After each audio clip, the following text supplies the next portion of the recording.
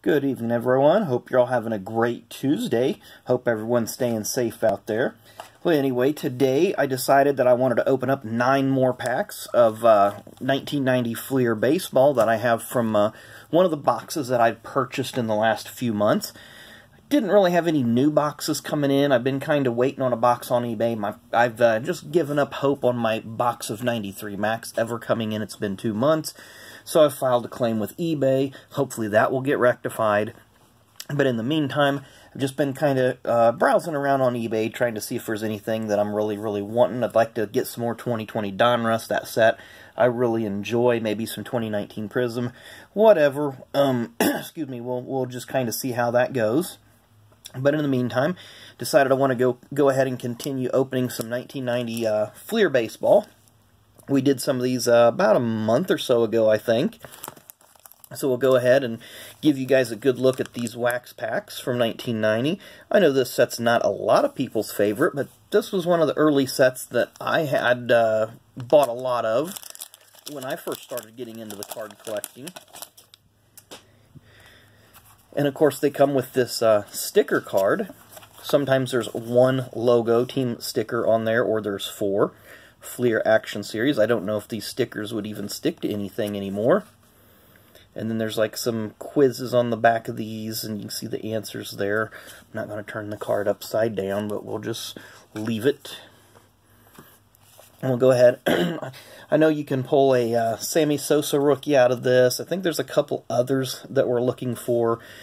Maybe Larry Walker. I know that the Frank Thomas, I believe, is in the update set of Fleer 1990. So we'll just see what we can pull. Always like the fact that all the players' names were in the team colors. So you will notice that. I thought that was the Sosa right off the bat, but it wasn't. And there's going to be a mixture, and of course this is right in the middle of the junk wax era, so there's going to be a lot of common cards thrown in here. And then you get some like this one that have a couple of superstars. Well, at least Cal Ripken Jr., Tony Fernandez, a little less known. And it does say superstar on it, so. Ted Power of the Cardinals. And these are sticking together a little bit. I don't know, obviously there's no UV coating or anything like that. Just sometimes some of these cards, like any other cards, will just stick together after being sealed up for a length of time. The only one in there was that Cal Ripken Jr. Tony Fernandez card. There wasn't anything spectacular in that one, at least in my opinion. Maybe somebody's huge, who was the last guy, Pete Incaviglia. Maybe there's a huge Pete Incaviglia fan out there that would like that card. But at any rate, let's see who our sticker is. Get it flipped over.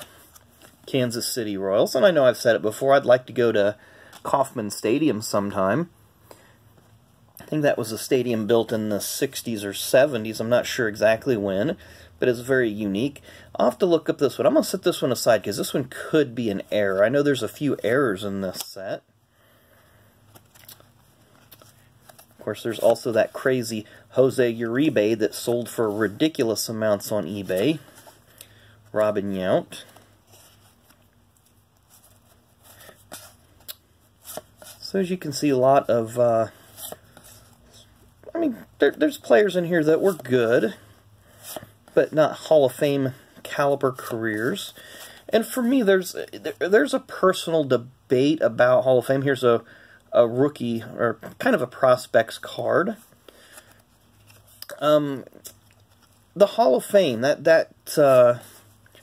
regardless of what sport or what industry, I kind of am against when, I think that was the first card we had in the pack, yes.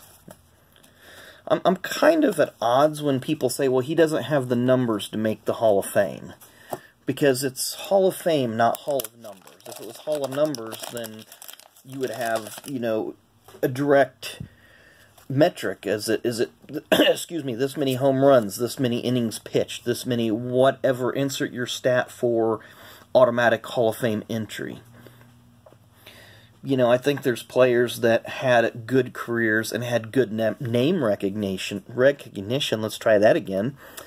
but they, for whatever reason, in their respective sports, did not, have not been entered in their Hall of Fame. I know a couple of them in baseball. It's like Roger Maris and Don Mattingly, both of which really surprised me.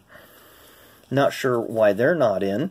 And it's obvious to me why there's players like Barry Bonds that are not in yet. That whole, the steroid scandals and the performance-enhancing drugs and all that sort of thing. I get that. I understand that. But hopefully someday that things will chill out in the Hall of Fame world, and there'll be more people get in that didn't have quote-unquote the numbers. This had a few nice Reds players in it. Was hoping to meet Tom Browning back in January at I think it was Tom Browning, back at one of the local malls during the Reds Caravan. And I tell you what, everybody needs to look at their local teams and see when they have certain fan days, because those are really good days to get autographs and photos. A lot of times they're at the mall or certain events. I've been to about 3 or 4 Reds Caravans, and we've got some really nice autographs over the years. And the players are always very accommodating and friendly. But back on there, so speak of the Reds and they pop up again, there's Sandberg and Hojo. But I just think the Hall of Fame, personally, I don't think you should have a set number. If you have 2 players and their careers are strikingly similar, that if you have one player that has 450 home runs and the other one only has 299, but every other stat lines up almost parallel with each other, just because the one has 150 more home runs or didn't clear a certain benchmark of home runs, I don't think that's a reason to keep somebody out when every other stat is equal. Perhaps if the other player, the player with the lesser home runs, maybe had more name recognition or had maybe a charity or some other facet that separated him from the previous player. But again, that's just my opinion. I've just always been kind of... I just kind of bothers me when it's always, well, this player doesn't have the numbers, and I just don't like that argument. Maybe I'm wrong, but that's just my opinion. That's just how I think that it is. And of course, like with me with the NASCAR Hall of Fame, they're kind of, it's that one's really been weird. There's a nice John Smoltz card, who we have here, Wade Boggs and Mike Greenwell. Of course, Mike Greenwell eventually raced in a few Truck Series races. We've talked about that before on the channel. Doc Gooden. But yeah, it's just, it's not something that I'm going to get up and raise a big stink about, but just my personal opinions. I didn't know what everybody else's thoughts were on various Halls of Fame, regardless of sport, if it's baseball or... And I just bring up baseball because, 1, we're opening baseball cards, and 2, it's probably the most well-known Hall of Fame in all of sports. But yeah, I could go on about players like Pete Rose or Barry Bonds or Roger Clemens or whoever that have numbers. We can talk numbers all day about them, but with that being said, Padres team sticker there. And of course, I'll eventually work on a set of 1990 Donruss. Kind of think it's a fun set, probably easy to build. And I'll flip these cards over so you can all see the backs of them. There you see it has the player vital statistics there, all their career information, and then just a little bit more in-depth statistics. So definitely a statistic-oriented card for people like me that are numbers guys and kind of enjoy reading some of that stuff. And really haven't had a whole lot of star power in this. Again, I'm not surprised. I know what I'm getting into. Dion, I believe that's his rookie for baseball. Again, I knew what I was getting into opening 90 Fleer, but I really didn't have any new boxes of anything that I wanted to open. So I just thought, well, we'll just do kind of have this on standby as alternative or alternate programming.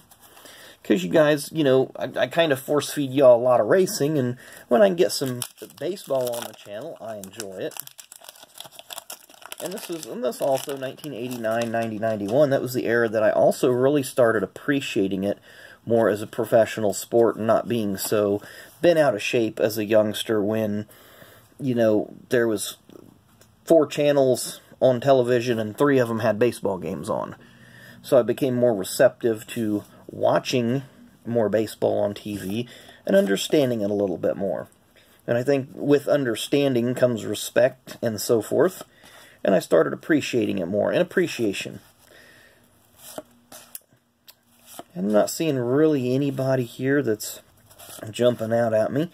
Kind of surprised I haven't seen like a Nolan Ryan, Kevin Moss. Everybody would have been wanting that card in 1990 for sure.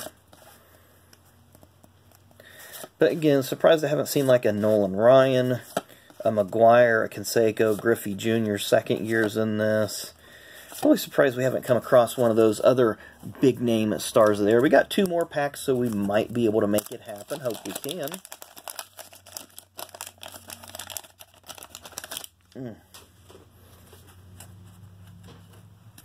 So let's see who's on this sticker. Milwaukee Brewers. Don't know if any of you guys ever noticed this with the Milwaukee Brewers, this particular logo. Yeah, it's a glove with a ball in it, but you have an M right here, and then you have a B right here for Milwaukee Brewers. So I always thought that was kind of interesting, hidden little details that teams put in their logos, much like companies in the business world do. They'll put little hidden messages. So there we have Gary Carter. I believe he passed away a few years ago, sadly. Tom Candiotti, Jose Rijo. He was always liked him for the Reds as a pitcher. Thought he was pretty strong. Dale Murphy. You know, again, you talk about players that have name recognition. You know, that's a name that always pops for me. Dale Murphy. You know, any one of these guys at any time, Greg Maddux, there's another good pitcher. Any one of these guys at any given time could have been just star, standout, top-of-the-line players. But unfortunately, they just didn't happen for many of them. You're always going to have a top 10%, and you're always going to have a bottom 10%. And the rest of them fill out in the middle. Rob Dibble, I think we've pretty much completed our 1990 World Series pitching rotation. The winning pitching rotation, I should say. I've seen Dibble and Browning and Rijo and maybe Scott Scudder. We haven't seen Scudder yet. Or I can't remember for who the other ones were. I know Ken will tell me. Ken will remind me who all the Reds pitchers were, if I forgot one. Looks like we have some AL on the top and NL on the bottom. It's our final pack of the day, pack number 9. I'll have to put this stack with my other stack of 1990 Fleers, and that way I can get working on the set. I bought some pages, so I've got some albums, be able to start getting this stuff together. Just got to do a little math to figure out how many pages I'm going to need altogether for some of these sets. And I don't even know what card I started this pack with. So it looks like we're not really got a lot of star players in this stack. Of course, this was the stack that was in the box in the back right. Thought we were going to have Ozzie Smith. I seen an Ozzie there, and that Frank Tanana, Bruce Hurst. Who's this? Rookie stars, Dave Hansen, Kelly Mann. So, unless we get something here in the next, I think that's where we started. I'll go through these. Yep, this was it. Not a great stack. Maybe we got 2 more stacks to go in that box. And again, I've got to look up this card just to make sure. I know there was an error, Players of the Decade with the Ripken. Can't remember the Sandberg error, but nonetheless, we did pull one of those. So hopefully, maybe tomorrow. I'm not sure what I got planned for the next couple of days. I got to think about that. Because I don't have any new boxes that I have to open. Would like to get a couple more. I'm looking at a few things on eBay. So, of course, that'll be a few days to come in. But I do want to encourage you guys to continue to support all your local card shops and antique stores. And a couple of my favorites. I always have to give a shout out to Indie Card Exchange down there in Nora. Those guys are awesome people. always, you know, try to get down there when I get a chance to go down there, and go visit Holly at the Scrounge Around in Anderson. Those guys were really nice to me this past weekend when we were over there, and I've got to go back because they've got so many more die-casts and Hot Wheels and just different things in different booths. So I encourage everybody to go out there and support your local businesses, because you just never know what you can find. You've seen what I've been finding, and it's just nice to get out and engage. So once again, I appreciate the subscriptions. We're up to 117 now. Had another new subscriber. I believe it was 502 Cards was the subscription name that came through. So welcome aboard. Hope you enjoy what we're doing on this channel. Thank you for everyone else. It's been continuing for the ride, and we're going to continue to grow. Again, I talked about giveaways. We'll probably do a next one at 500. It'll probably and most likely will be a relic giveaway, one for each sport like we did with the rookie card. So I'll have a relic of racing, a relic of baseball, and a relic card of wrestling. And I'll have to go through what I've got, or I can look on eBay and find something that I think that would be appropriate for the channel that everybody would like. So once again, I appreciate you guys watching.